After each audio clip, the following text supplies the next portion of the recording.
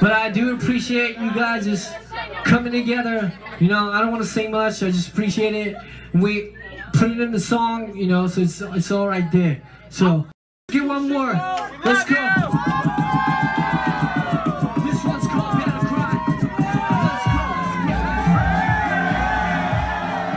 Oddly enough, the background music you're listening to right now is the music I'm listening to as I'm writing the script, as well as editing the video you're watching at this very moment. It puts me in the mood to create stuff for you guys without anything in return. Planning, writing, recording, watching hentai.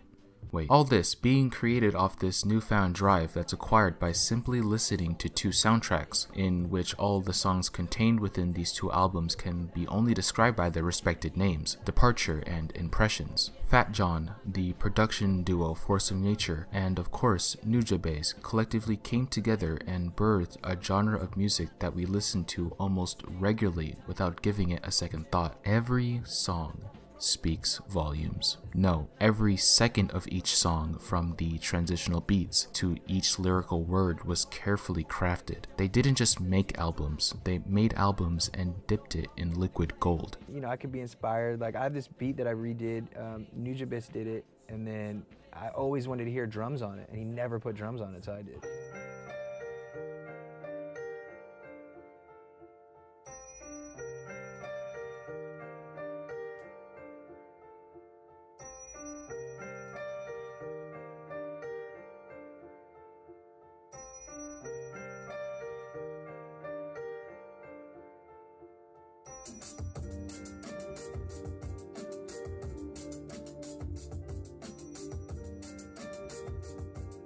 To me, it felt like Samurai Champloo was almost meant for the international viewer. The soundtracks tied to this anime almost make it seem to be that case. When hip-hop began to reach commercial success around the world, it was only a matter of time until it reached Japan's shores. And once it did, man oh man, look at what they gave us. Have you ever gotten an unexpected gift from your relatives? Yeah, Japan was like, hey, thanks for showing us the hip-hop scene. This is a token of our gratitude. You don't need an essay for me to say this. Samurai Champloo is a piece of work we won't forget for a long time. A question we should be asking ourselves is, why can't we forget about Samurai Champloo? Is it the top tier characters? The geniusly fragmented story? I would argue and say the soundtracks would keep us from remembering Samurai Champloo. There is a reason why when you type Samurai Champloo on YouTube, rarely do you get reviews. Instead, you get a plethora of soundtracks. Watanabe intentionally envisioned Samurai Champloo to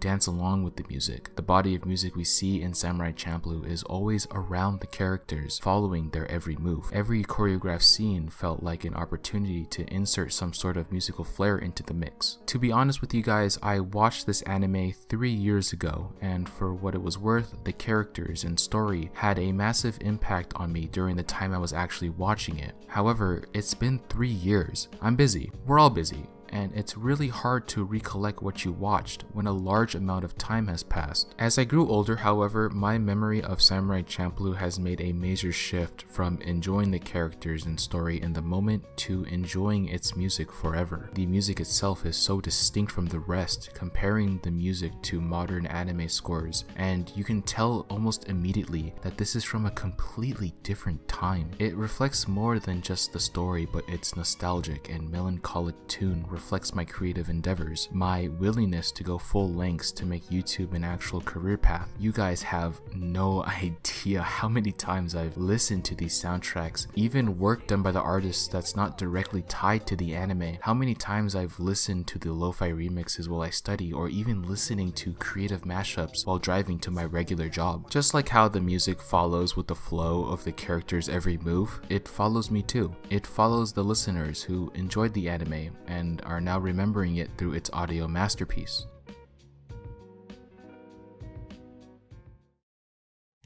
What you're looking at right now is my room. I work on my videos as early as 3 in the morning because that's the only allocated time I have to work on them. I don't know why, but it's always cold in here, but the atmosphere fits with the music so well it's kinda hard to describe it. Listening to Shingo2's lyrics or Fat John and Nujabes' beautifully depicted beats on a cold 3 AM morning just feels right. When I play these soundtracks, I feel alone. It's like I finally escaped the outside world and all the pressures that come with it. I'm in my element because to me, solitude doesn't always have to be a sad time. It can be an opportunity to do whatever needs to be done. As a guy who's new on the YouTube scene, people might say, why make content and throw it onto a website where there is a huge possibility that no one will see it? Well, it's because I have good music. But on that time, maybe or you didn't know me. That time I was just maybe my first only 1, 2, 3 12-inch release in like 6 years old or something. So I'm just ordinary guy.